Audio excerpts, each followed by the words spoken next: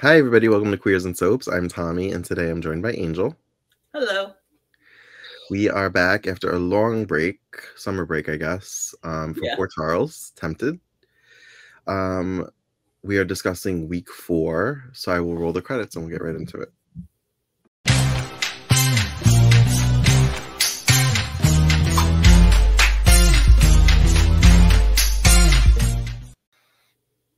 I felt like I forgot everything that we watched with this, so when we first jumped in, I'm like, oh yeah, like when we picked up with the characters. So I forgot that Allison walked in on Jamal and Gabby. Valerie. No, Gabby. Valerie. Gabby. It's all about Valerie, yeah. Yeah. Is Valerie also at this like convent retreat thing? Is that how she came back?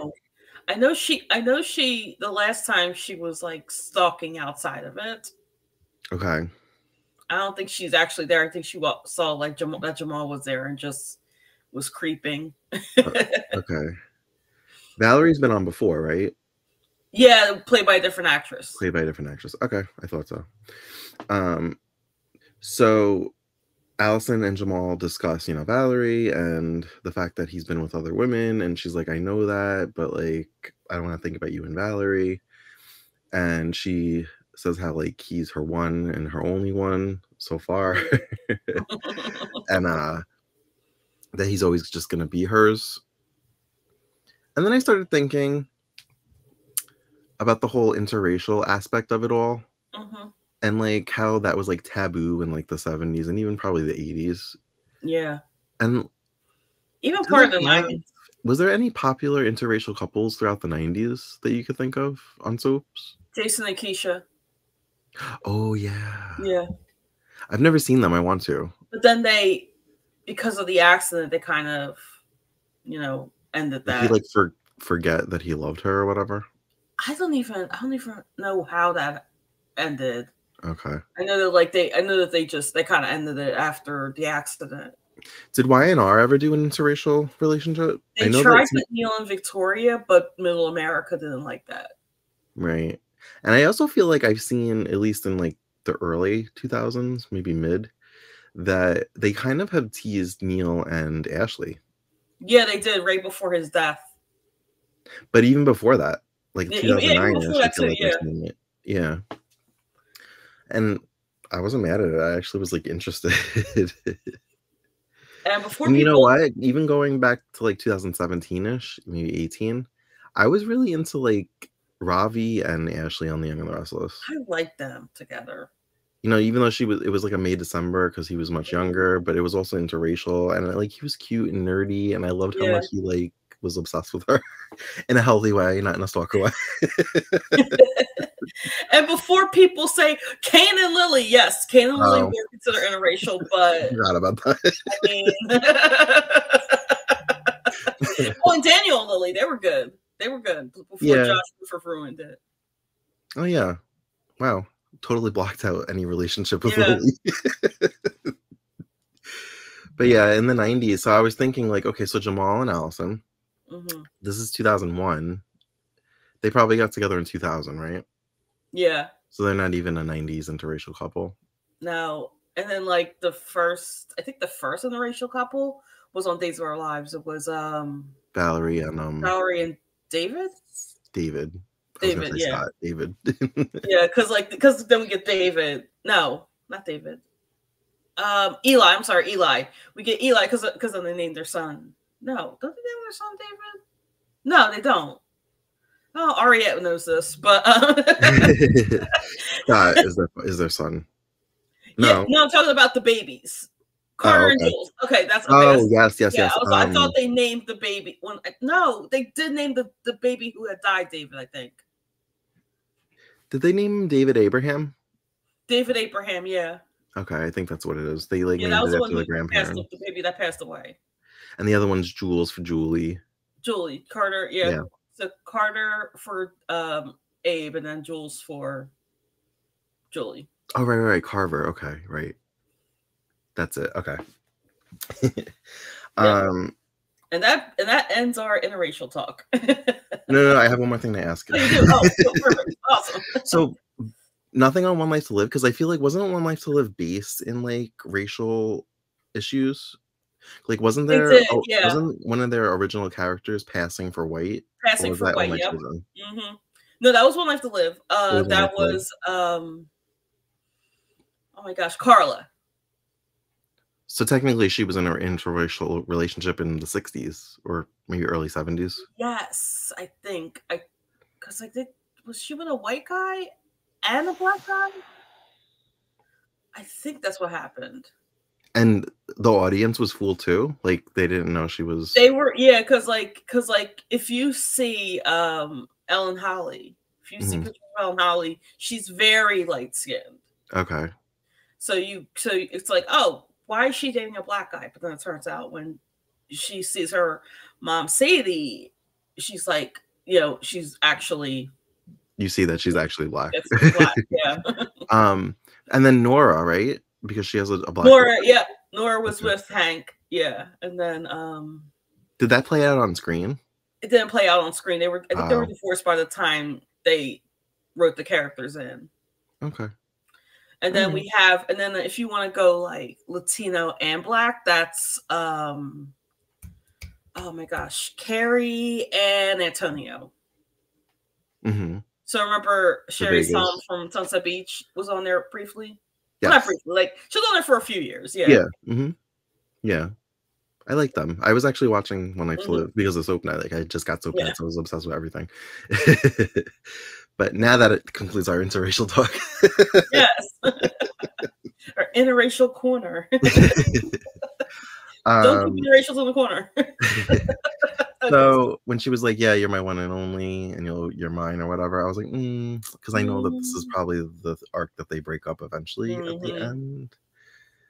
I don't know how that happens, but because everybody's kind of acting weird because of Caleb's thrall, we'll call it, his influence, I'm sure that has something to do with it. Yep. But I love that Allison took it upon herself to go see Valerie and be like, listen, bitch. Yes. He's mine. We're not breaking up. I don't like you cute little gifts that you're sending him. Took the CD right back. Yeah. But then Valerie kind of smirked at the camera. Okay, I was gonna bring that up because it was quick though, or maybe because I was watching it faster, so it was a quick. Yeah, she kind of smirked at the camera. Yeah, so she's up to no good. She is up to no good.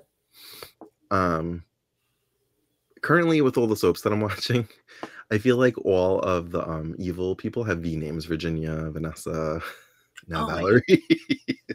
No, because Vanessa's not evil. Wait, who's Vanessa? On Sunset Beach. Vanessa's not evil. It's Virginia's evil. Well, then there's just a lot of V names. No, Vanessa's a good girl. Yeah, that's Sherry Virginia. Well, Virginia hasn't gone to evil yet, but oh no, not yet, not yet. I've been listening. Yeah. So that was kind of it for Allison and Jamal. Yeah, that was it. That was the only thing they had this week. Yeah. I was cracking up with Eve and Ian because she's like having these like mood swings, and she's like, stop telling me what to do. She's like, I do what I want. I'm a doctor too. I know about bacteria. like taking care of the baby. And I like when she started throwing things, and she was like, throwing things. I forgot the baby's name. Danny. She's like, watch out, Danny, your mom's crazy. She's like looking right. And he's just standing there like going through a book, and he's like, are you done with your tantrum?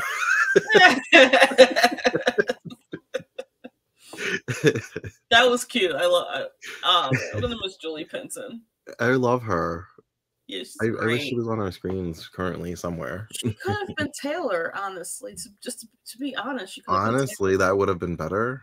That would have been better. Like, no shade to Rebecca Budig. She's a great actress. She's too young. I'm sorry. She's too young. It's an age thing. Yeah. Even Julie Pinson is slightly too young, but it would be better, I think. Yeah, but she plays older too. Yeah, that's true. To me, she does. I'm not sure about anybody else. Lucy and Kevin make love, and apparently in his sleep he must have said Eve's name. And Lucy says, like, after the best sex of my life, you say your ex-wife's name. And I'm like, yeah, that was the best sex that one night out Huh? All the decades you've been on soaps, that was the night. I feel like the one, oh my gosh, it was like recent. I think it was in Tainted Love. When they get back together. That No, would have been sorry, it was more Fate. up It was there. Fate. It was Fate. Fate was up there. Like Right. when they slept on in the living room. Right. Before Eve came back. So Kevin gets a note, an ominous note, warning him about Ian and that he's gonna hurt Eve, like physically, maybe even kill her. Yep. So he starts like a little investigation. Livy is, trying to shake off Caleb, but she keeps having these moments where the screen gets shaky. And when the screen gets shaky, I can't tell if she is hearing, like, just hearing him, or if she's like becoming hypnotized.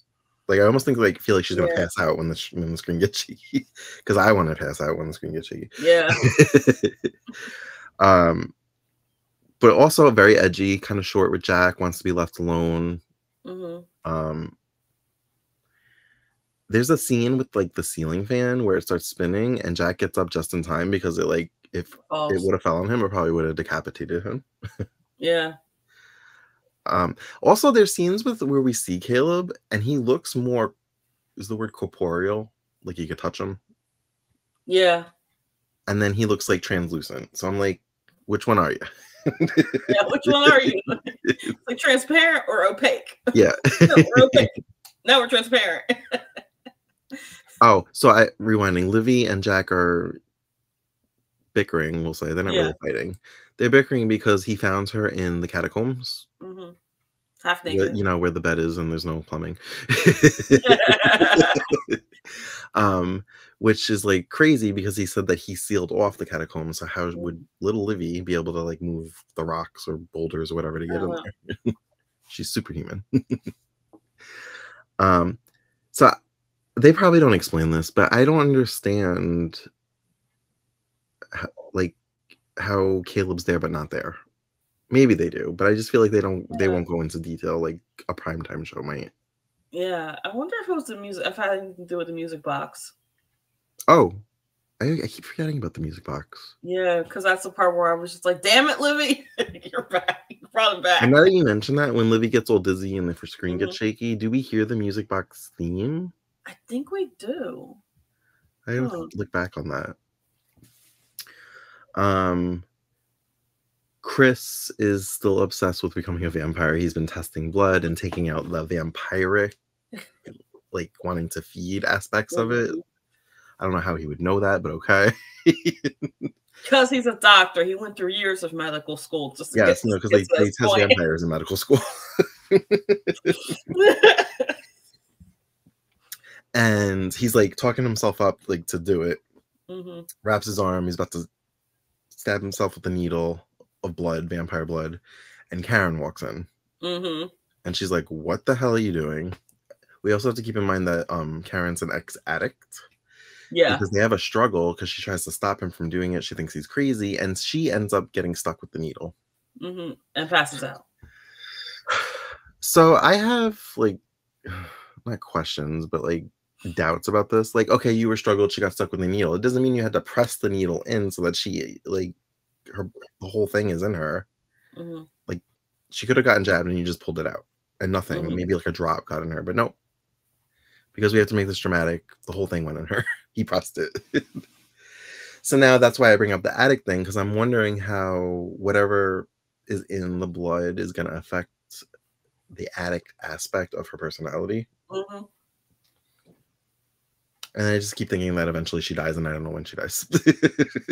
No, she dies under different circumstances. Okay. But okay, so I don't have to worry. I'm not going to say. I'm not going to say. It has nothing to do with.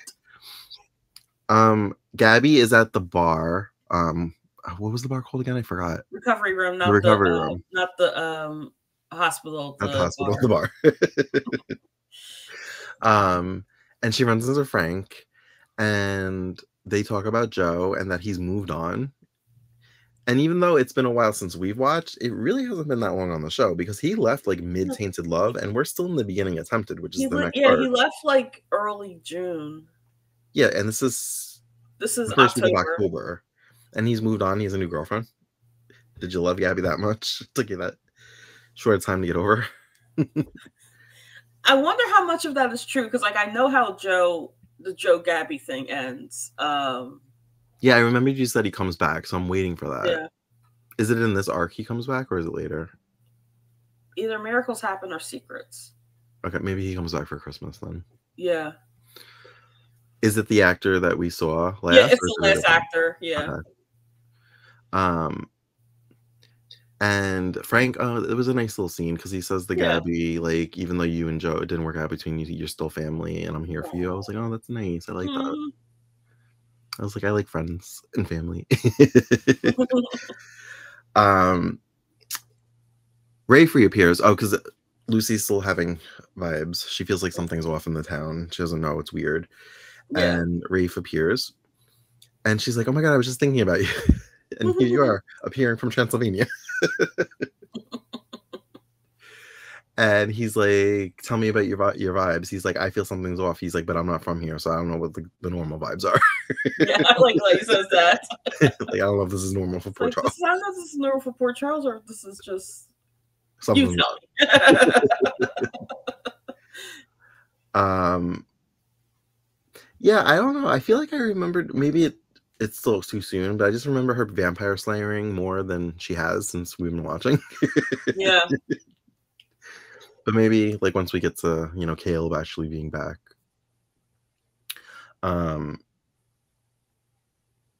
Did we get anything out of the interaction between Rafe and Lucy? Like, was there anything notable that we should like remember? He has a vision of Lucy being a slayer and being killed. Oh yeah, she got like her neck snapped. I was like, oh yeah, she got her neck snapped. Is that like a premonition of something he has to stop? I think that's what it is. I'm not 100% sure about that. Okay. I did note his sweater. It was very of the year, like 2001. Also, I felt like it was a little off, but maybe it was like the tail end of it. Allison had chopsticks in her hair. I felt like that was like a late 90s thing, but it could have been 2000s. That sounds like something that Belle would also have in her hair. On days, yeah, she has. Yeah. I remember before she cut her hair, and it was a little bit longer. I remember having chopsticks in her hair at one point. This is the style. I think she even discussed it. Like there was a whole scene devoted to the chopsticks. Because I think Sean was making fun of her. She was like, "You don't know what cool is." Did I mention I don't like Belle and Sean? You mentioned it. You mentioned in the previous podcast, yes, not in this one, but like I mean, they're fine. I accept them. I don't want them. Like I said, I want them on the show. Oh, I was going to say something last night at the in the stream. I guess we can just extract this part. But I did see what you meant by Ben and Sierra being the next Bo and Hope in the Patreon exclusive. As far as like the peril and everything. Yeah, I saw the parallels. Yeah. For me, I think I was over Ben and Sierra after the their wedding and the church explosion. Yeah. That was kind of like where I was done. I like them. I like them because then I don't know. They just got out of hand. They could have written them off at that point. I wouldn't have been mad. Yeah. Although I did like parts of like his torture and the brainwashing thing with Cassie with Eve. But it was like character assassination for Eve. So that's why it was kind of like 50-50 for me. If you didn't know Eve, I could enjoy that, but it wasn't. I don't know. I just feel like there's no redemption for that character, but it's Days and they redeem everybody. Yeah. So. I would like Cassie to come back at some point, or even Charlotte. Yeah, or Charlotte, but I don't know. I feel like Cassie made it her own. Yeah, she did. And I don't really know Charlotte. Like people always want her to come back, and I'm just like, yeah, but I like Cassie. Even Charlotte wants to come back, from what I understand. But back to Port Charles. Back to Port Charles, yeah. So where are we? Oh, so Kevin gets in his car, and there's a woman sitting in the back seat. Mm-hmm. And I was so confused because she had some kind of an accent. I don't know if it was Australian, British. Oh, she has some kind of accent. And she's like, "Don't look at me." She had a face scarf on. Yeah, she has like a whole thing covering her face.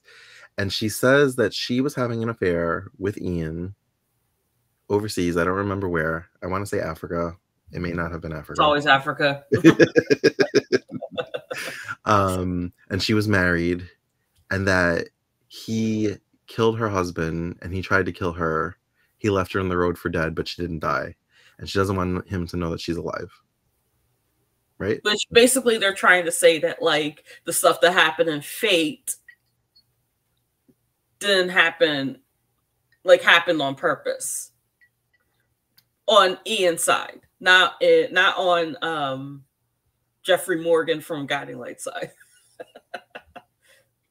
Who's Jeffrey Morgan from Guiding Light? Oh, we haven't gotten there yet. Was he the villain? He was a villain on there, yeah. He was, remember the villain? I forgot his name. What was his name? But the main villain that like wanted the cure that was dying. Oh, I didn't know he was on Guiding Light. Yeah, before Port Charles, he was on Guiding Light. Oh, he's cute. I like him. When we get to 1997, you'll be seeing more of him. Does he play Hart? No, he doesn't play Hart. He plays, okay. Yeah, he's Jenna's husband. Okay. We haven't really we're really far from there.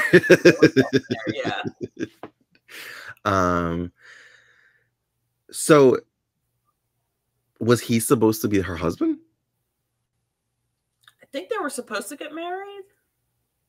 Like the woman in the back seat, the guy that was her husband? No, I don't think. No. This is a whole. So they're trying to say that they set up because it was that the thing that happened in Fate is a parallel of what happened with Anne-Marie. That's the girl. That's the woman. Oh, okay. Oh, because I got what you're saying. Yeah, so they're trying to say that Fate. They're saying that Eve was with Kevin. Mm-hmm. And she was married, obviously. And so, yeah, I get you. I'm on the parallel. Yeah. There's a parallel. They're trying to say that. I thought you were saying the story was they were referencing the storyline, them being kidnapped, like that the characters were connected. I was on a different page. They're not connected. They're not connected. They're trying to rewrite Fate by saying that Ian meant to do this. Okay, gotcha. All right. Which we find out later that that wasn't the case.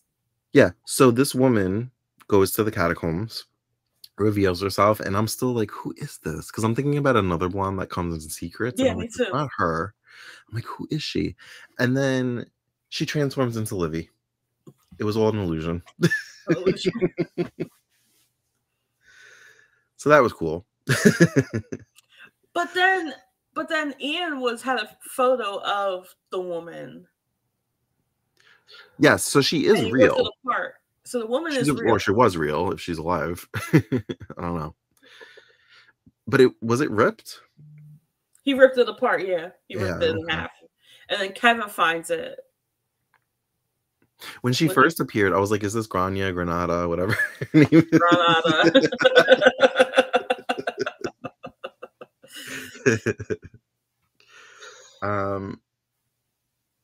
What else? Who am I missing? I think that was pretty much it. That was like the cliffhanger, right? Revealing that Livy was this woman. Well, then also there were multiple cliffhangers. There was, which I'm surprised they got back on track that quickly after the 9/11 stuff. But I guess they have to. It was probably recorded already, and they just yeah. So Kevin went into Ian and Eve's apartment and found a picture that Ian ripped apart. And Eve comes in and says, "What the hell are you doing here?" Mm-hmm. The reveal that the woman that Livy was playing the woman. Mm-hmm. Rafe having a premonition that Lucy gets killed as a vampire slayer. And I think there was another one. Might have been the Karen Chris stuff. When Karen runs off and after getting stabbed, after getting adrenaline put in her. Yeah, and Gabby's pretty much like, I gotta pray. Oh, Gabby. Remember, she goes outside, the light explodes. Oh, yeah. Yeah. It like exploded or whatever. The lamp explodes. And I guess she was injured because I think I saw blood on her forehead. Yeah, so I saw like there's blood on her forehead, and I think her arms were wrapped too. Okay. So it must have been that bad. Okay. I think that was it. Yeah, that's Frank it. was like a talk to. We had that scene with Frank Gabby. was really a talk to. Yeah. Yeah, there was a brief scene with Frank and Karen, but that didn't really go anywhere. So, like in the beginning of that episode, where like, and then Chris comes on, and he just says something, but I forgot what he says. Chris is just power hungry, and that's why he wants to be a vampire. He just wants. Well, to have, like, see, it's not enough that he. It's not enough that he. So I didn't realize this, but Karen was actually once chief of staff. Yeah, he mentioned that, and I was like, yeah, I didn't know she was like. And then, but she had to step down because of the drug addiction. Oh, was it chief of staff or was it head, not intern, chief resident? Chief residency, yeah. Yeah. Oh, did you see in the preview Alan Quartermain's gonna be on? I saw Alan. I was like, oh, look at him still coming. I didn't realize they were still doing crossovers. Right. So it'll be interesting how he works into like the supernatural aspect of this, if it's just like a quick appearance. I know that Monica was in the pilot movie. Does she cross over more, or did she ever cross over more? I think she does pre-arcs, but I don't remember her being in when the arcs happened. Okay, and Sonny never did, right? There was like no. Sonny did. Oh, he did? Pre-arcs, yeah, and with a different Karen. Oh, right. The one that was from the beginning of the show. Yeah, the one was the beginning of the show until like 97. No, I'm sorry, 98. Okay, that's good because like their characters are connected, even though it's two separate shows.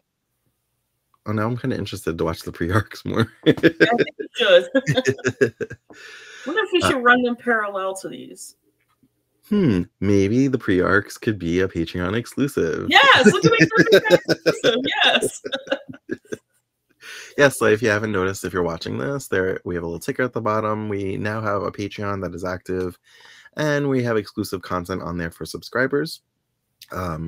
We've been doing a few live watches. So if you're interested in seeing us react and comment on episodes of soap operas, feel free to subscribe. And we are taking suggestions. So if there's an episode of a soap opera you'd like us to watch, let us know and we'll try and track it down and we'll watch it for you and react. Do you have anything else to add before we wrap this up? Nope. I think that I think that that having the pre-arcs, we could even do the movie. We can start with the movie. Let's start with the movie. Yeah, the first episode. Yeah, we can make like a whole thing, a big thing about the movie, like a watch party. A watch party, yeah. Yeah. Karen might be down for that. She said last night she loves some Port Charles. Yes. But all right, thank you for tuning in for another week's worth of Port Charles Tempted. As always, you can find us on all the socials at Queers and Soaps. And until next time, have a great day.